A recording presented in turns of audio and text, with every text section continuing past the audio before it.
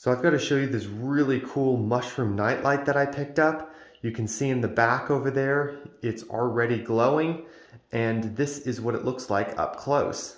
So it's got a sensor at the bottom that's detecting the light in the room, and what's really cool is that it comes in European or American power points, and you can just plug it into the wall, and already it will start to emit that blue glow, and you can see that it is adjusting to the light in the room.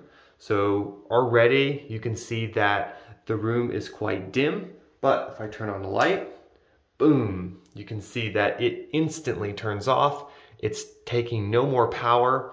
And so if I just turn that back on, it will start adjusting to the light in the room. If I cover the sensor, you can see that it goes even brighter, and I can then take my hand away and it will adjust back to the normal temperature. So yeah, definitely check this out. I have found this a great addition to my bathroom, as well as using it in my kids' rooms to help them at night.